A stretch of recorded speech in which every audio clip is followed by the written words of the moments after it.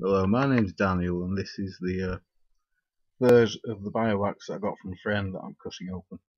And this one's a melanistic type of Varanus salvator. I would have called it Varanus salvator togianus, but it was sold as Varanus salvator ziegleri, and it's supposed to come from Ceram. You can never tell.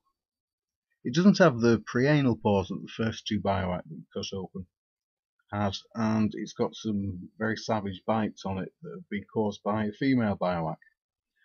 So there have been millions of monitor lizards in captivity, and I was very surprised that I couldn't find any instructional tutorial videos on dissecting them on the internet. So we're not really dissecting this, we're more kind of hacking it open to see what's inside. So first we measured the snout bent length, that was 34 centimetres. Then we measured the tail base, that's 23 centimetres. No, it isn't. No, the tail was 23 centimetres, it's a bit of a stump. And then the tail base, which is 11 centimetres. And we weighed 716 grams. Then we cut it open first with a knife to make a little hole, then a pair of scissors, taking care not to damage any of the organs. And then after that, basically what we're doing is stretching it out and cutting away at the membranes so that we can take the organs out. And the fat bodies come out first. They're much bigger in these capsids than anything I've seen in wild animals. Wild animals tend to have small amounts of yellow fat. These have got tons and tons of white fat in them.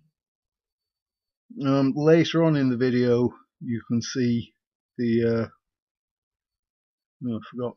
Yeah, so there's the fat. You can see there.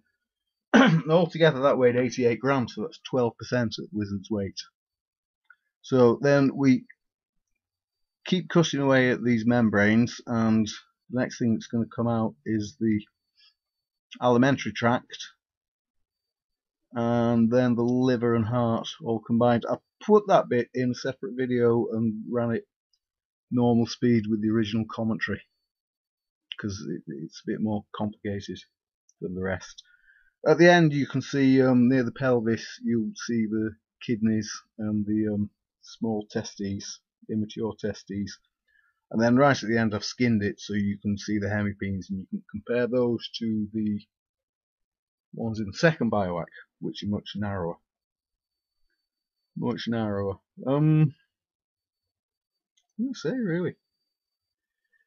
I'm not particularly good at cutting lizards open. I'm not good at it at all. I've cut it more this week than I've in the last 10 years. But it doesn't matter that I'm not good at it because it's very straightforward. Anyone can do it. And really, if you've been buying wild monitor lizards and having them, caught in the wild and shipped over to your country for your own entertainment, and they've died, you've really got a moral responsibility to document the condition they were in when they died. You could take it to a professional and have it autopsied, or you could do it this way. What I've done in this bit is just cut away at the tail base a bit so you can see the hemipenis there.